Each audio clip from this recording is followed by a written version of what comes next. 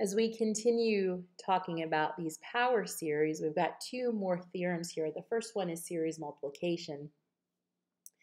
And if we have a series A sub n that converges to A of x, and a series B sub n which converges to B of x, and they converge absolutely for all x within a certain radius of convergence, then if we have a third series, C of n, or C sub n, which is just created by multiplying those two previous series, it is also going to be absolutely convergent within that radius, and it's going to converge to the product of A of x times B of x. Okay, so in other words, you can multiply these series together, and things are still going to be convergent. Theorem 20 says if a series converges absolutely for all x values within a certain radius, and f is a continuous function, then if we apply a function to this series, so instead of just looking at x to the nth power, we're looking at f of x to the nth power, it will also converge absolutely, where the f of x values are within that radius of convergence. So it's going to let us look at a power series that has a function substitution to it. And I'm going to use this theorem 20 here to work this next example. It says find this series interval of convergence, and then within the interval find the sum of the series as a function of x. So we're given the series from n equals 0 to infinity of the square root of x over 2 minus 1 all to the nth power. I'm going to rewrite this just ever so slightly. I'm going to turn everything inside of the parentheses into a single fraction. So I'm not going to do a lot here to change this. But that 1 can be rewritten as 2 over 2. And so that gives us the square root of x minus 2 over 2 to the nth power. Okay. So we'll just make things a little easier going forward. So we want to find first the interval of convergence. So to do that, because we're raised to the nth power, I'm going to use the root test. So we're going to have the limit as n approaches infinity of the nth root of the absolute value of the square root of x minus 2 over 2 to the nth power.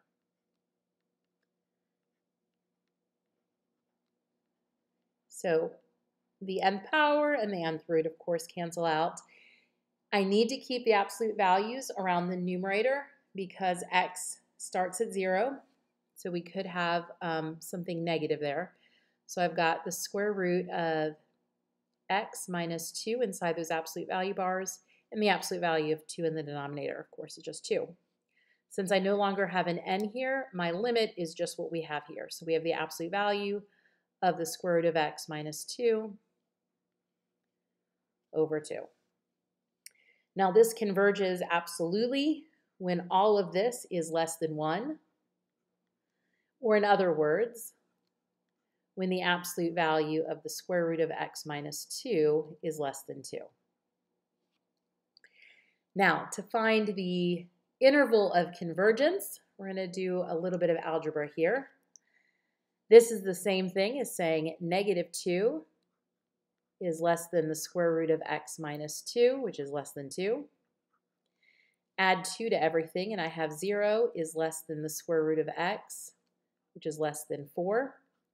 And then if I square everything, I get 0 is less than x, which is less than 16. Excuse me. So I have my open interval, but once again, I've got to check the endpoints.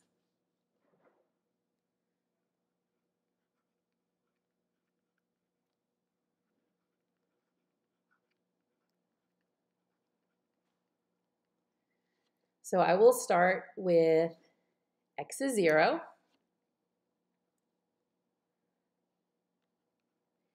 And when x is 0, we're looking at the sum of the square root of 0 minus 2. So the square root of 0 is 0. 0 minus 2 is negative 2. So we have negative 2 over 2, or negative 1 to the nth power. And we've looked at this before, and we know that it diverges.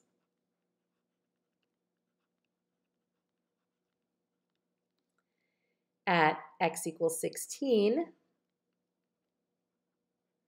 the square root of 16 is 4. 4 minus 2 is 2 in the numerator. 2 over 2 is 1, so we just have 1 to the nth power, which is just 1. And that will also diverge. Both of those, excuse me, are by the nth term test. So we know that our interval of convergence is just going to be that open interval from 0 to 16.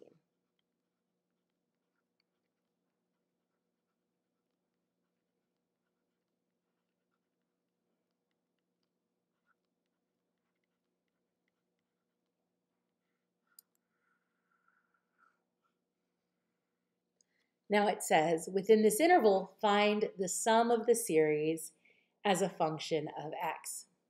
Well, what we have here is just a power series, and our r value is the square root of x minus 2 over 2. I'm sorry, I'm losing my voice.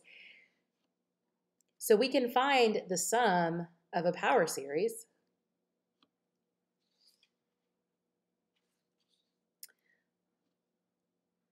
Sorry, I misspoke there. I got distracted.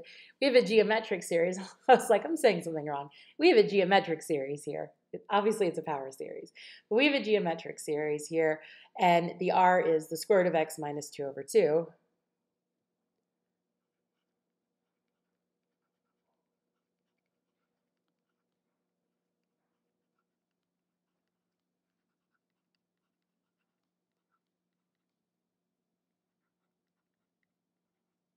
Write that out. And then the sum of a geometric series is just going to be 1 over 1 minus r. So we have 1 over 1 minus the square root of x minus 2 over 2. I'm going to turn this first 1 into 2 over 2. So we have a 1 in the numerator. In the denominator now, I've got 2 minus the square root of x minus 2 over 2. This negative here turns this negative to a positive. So I've got 1 over 4 minus the square root of x over 2. Taking the reciprocal, we have a sum of 2 over 4 minus the square root of x.